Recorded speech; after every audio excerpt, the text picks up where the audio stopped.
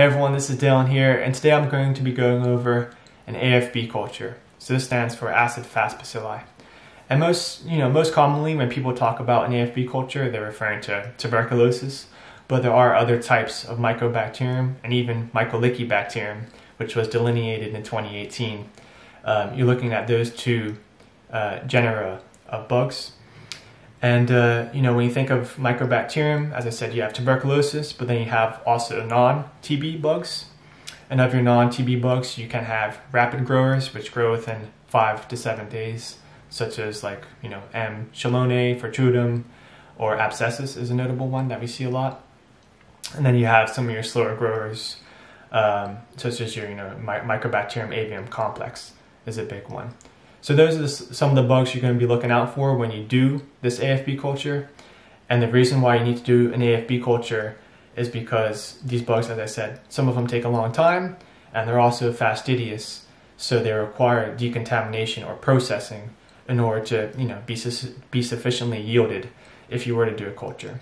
So the processing step of AFB, which I'm going to cover next, is very important for killing off any competing non-AFB bugs and for also concentrating the specimen as well.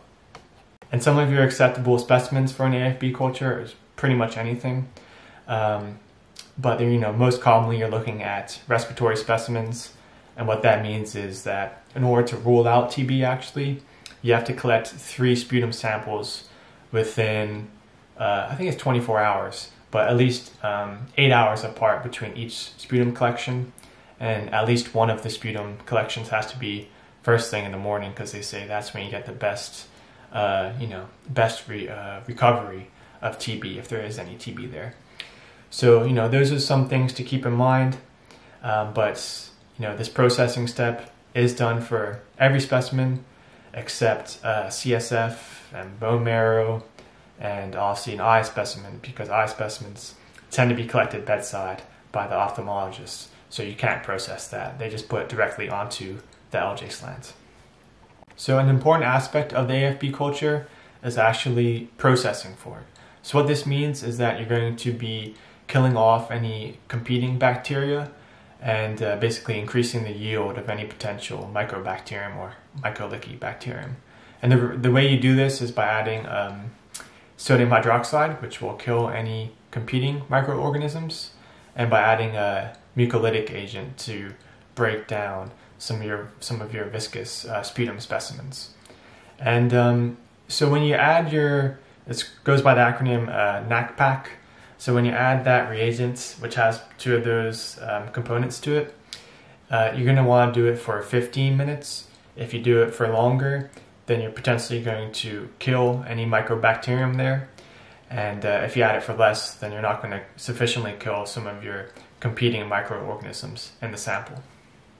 So after you've done that decontamination step, you're going to add a neutralizing buffer, as I said, to stop that reaction after about 15 minutes. And then you're going to centrifuge it down and then pour off your supernatant, and then you add a little bit of a pellet resuspension buffer. And the purpose of this, once again, is to kill any bacteria that are going to be competing with your Mycobacterium, and also to concentrate your specimen. That's the whole centrifugation step, is that you're concentrating any potential AFB that are in there. Because for a culture, actually, you only need, I think it's like literally only 1 or 2 AFB bugs can be in the specimen, and you'll see that in the culture.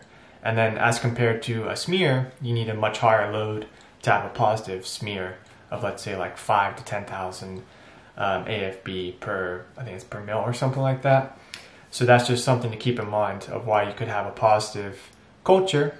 You'll have growth of AFB, but then your smear may have potentially been negative. It's just because of that difference in yield between the two tests. So now that you've decontaminated and concentrated your specimen, the next step is to add it to your media. So for an AFB culture, you actually have 2 types of media. You have a liquid-based media, which can be like a broth. We use an MP bottle, and that just gets loaded up into like a Bacti-Alert machine, which is kind of similar to a blood bottle, actually, in terms of how it looks. And the second thing you need is a solid media. And so we tend to use something called a Lowenstein-Jensen slant, or just for short, we just call it an LJ slant.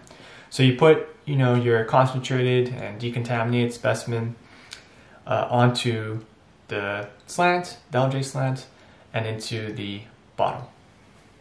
So after you've inoculated your processed specimen, this is the time to make your smears as well.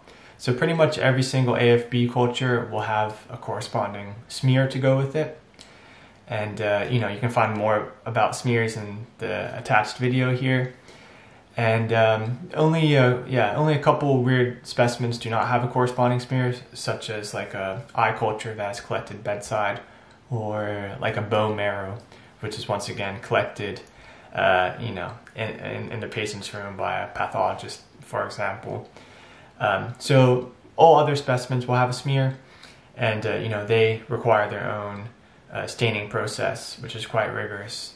But this is the time that you make your smears as well. And normally you just use just a couple drops, and you use a type of slide that has, for example, 2 different wells in it.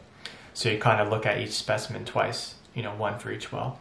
And then that's done using a fluorescence microscope as well. And one thing to keep in mind when you're making your smears actually is that, because you're dealing with AFB, that, you don't want to expose yourself to any of the potential harmful AFB, which would be Mycobacterium tuberculosis. You do let it sit on the stain, on the heating rack for at least 15 minutes. And then you also put your slides in acetone for 5 minutes. And that will kill any potential AFB that's there, but still make them visible for your stains. So now that you have your media inoculated and your slides prepared, you're all set for the incubation step. So incubation for AFB is done in increased CO2 concentration, and AFB don't actually need the increased CO2 in order to grow, but it does facilitate their growth a bit better. So that's why you do have, increased CO2 for your incubation step. And generally it's about 5%. And then another thing that makes AFB different is that incubation is held for a very long time. So we do it for 8 weeks, but there is research out there that suggests that you can do it for 6 weeks and still be okay. Because pretty much if you held it for 6 weeks, you would still pick up like 99% of any potential positive growth. So holding it that extra 2 weeks, from 6 weeks to 8 weeks, will only pick up like 1% of cases that you would have missed. So there's merit to holding it for 6 weeks. That's what the new data suggests. And if you think about reading these specimens, so remember you have your LJ slant and your MP bottle. So your MP bottle is read on the machine, and it's just continuously read. And so if it comes up positive, the machine will alarm and notify you of that, and then you work it up appropriately. And then when it comes to the LJ slants, they obviously have to manually be read. And so, at our place, we do it once a week. We'll read the LJs. But generally the bottle does come off first. So when you're reading the LJs, you'll typically just pick up the corresponding culture of a bottle that's already come up positive. So let's say you do actually have a specimen that's positive after this whole process of, decontamination and concentration. The machine alerts you that you have a bottle that's positive. Well, then you work it up appropriately. So what that means is that you're going to stain it initially to see if it is AFB. So you're going to do your Kinnan stain. And then if it is AFB positive, then you either identify in-house if you have the setup on, for example, something like a MALDI-TOF, or you send it out, which is what we used to have to do until recently. You send it out to an institution that is able to work up AFB. And then if you're looking at the LJ slant, so AFB growth on an LJ is very distinct looking, so you can physically just look at it and you can tell most of the time if it is AFB or not. And if it's not AFB, pretty much the LJ is going to be liquefied, so it's going to look like here.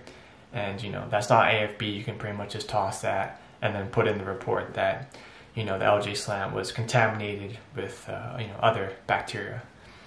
And then if it does look like AFB, then you still do your stain just to confirm it. And then after the stain, as I said, you either identify in-house or you send it out. But you definitely want to make sure you do that stain before you call it AFB. So another thing to take into account is that if your NP bottle has come up positive and you don't see anything on your stain, that is possible, that does happen. And pretty much that just means there's a low load of potential Mycobacterium or AFB in your specimen. And just stain it again, and if after the second stain you still don't see anything, then you have to reload it on the machine. Just give the bug a bit more time to grow in order for you to see something. Because even though the bottle has come up positive, you have to see at least something on a positive kidney stain in order to call it AFB. You may have a defective bottle potentially, or another contaminating microbe is there that's not AFB. So you really just have to see something. But sometimes you are stuck in that situation where you just don't see anything. And speaking of contaminating microorganisms, let's say you're working up your bottle, and it's staining as kidney negative, then that does happen too. Sometimes they do break through, the whole decontamination step. For example, like a Pseudomonas may do that quite regularly.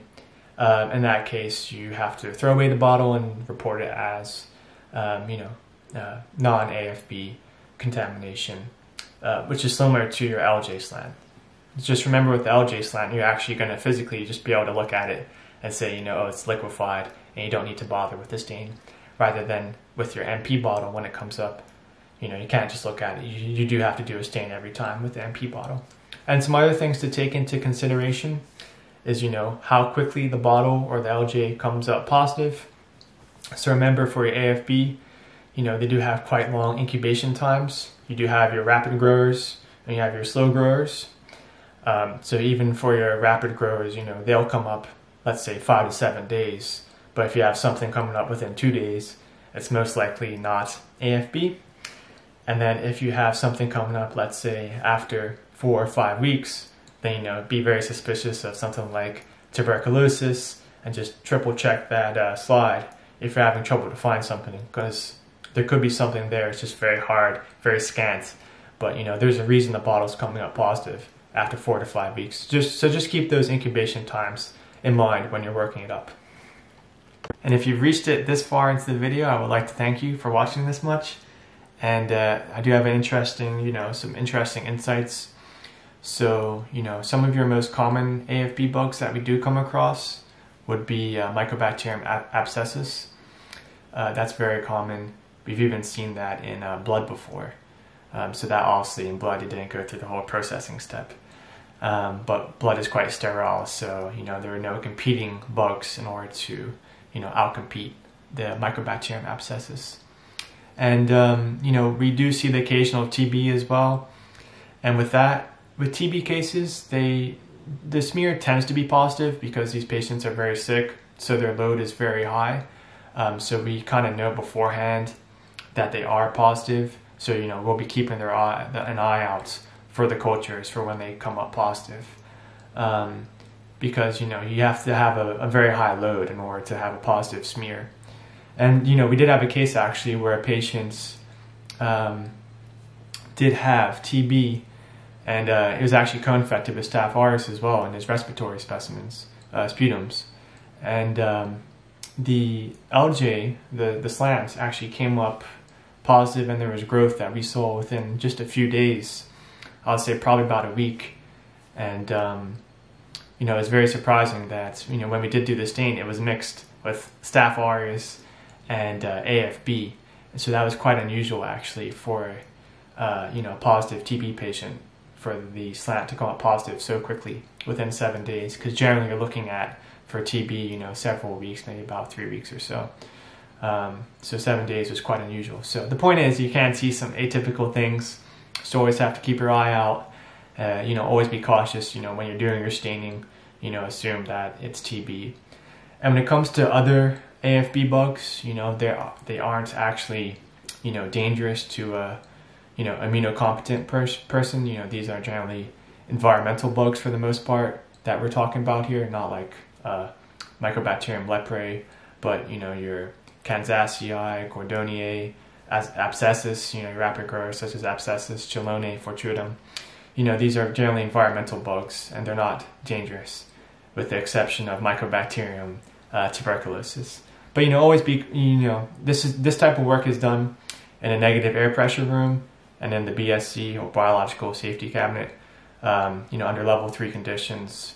So, you have your N95 mask, and you're taking these precautions so you don't expose yourself unnecessarily to anything.